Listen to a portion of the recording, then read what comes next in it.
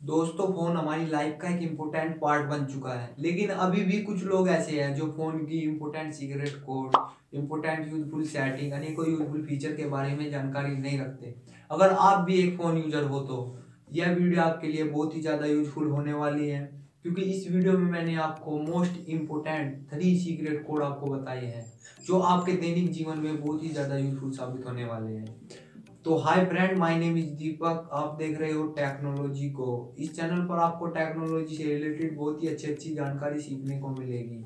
अगर आप भी टेक्नोलॉजी के फील्ड में बहुत ही अच्छी तरीके से कार्य करना चाहते हैं तो जल्दी से इस चैनल को सब्सक्राइब कर लीजिए। तो चलिए चलते हैं हम आज के अपने टॉपिक की ओर।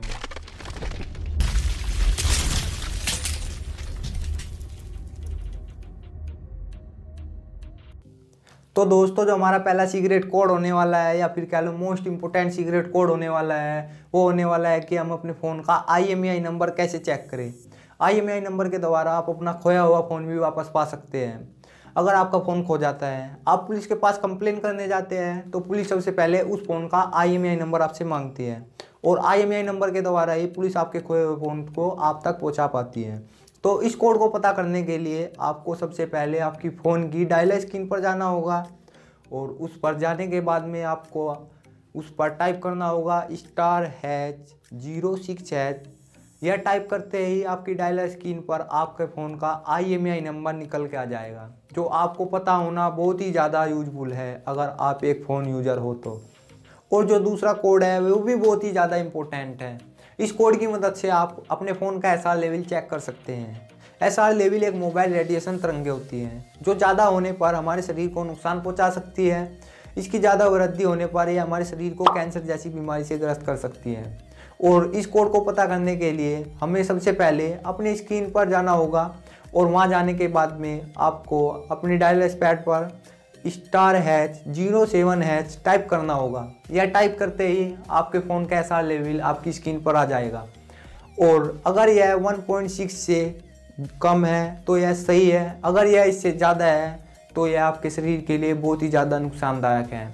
यह गवर्नमेंट द्वारा निर्धारित की गई लिमिट है।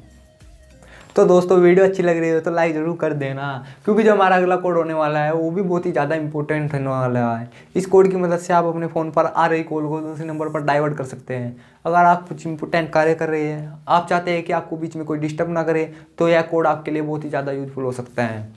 इस कोड की मदद से आप अपने फ़ोन पर आ रही कॉल को दूसरे नंबर पर डाइवर्ट कर सकते हैं। तो डाइवर्ट करने के लिए आपको सबसे पहले अपने फ़ोन की डायलर स्क्रीन पर जाना होगा और डायलर स्क्रीन पर जाने के बाद में आपको ***21* और जिस नंबर पर आप कॉल फॉरवर्ड करना चाहते हैं उस नंबर को टाइप करके ओके टाइप करना होगा। और ओके टाइप करते ही आपकी डायलर स्क्रीन पर एक मैसेज शो होने लगेगा कि आपकी कॉल फॉरवर्डिंग चालू कर दी गई है।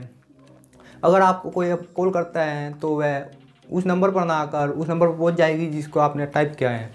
तो अगर आप इसको डिसेबल करना चाहते हैं तो फिर से आपको डायलर स्क्रीन पर जाना होगा और वहाँ टाइप करना होगा कि #002#।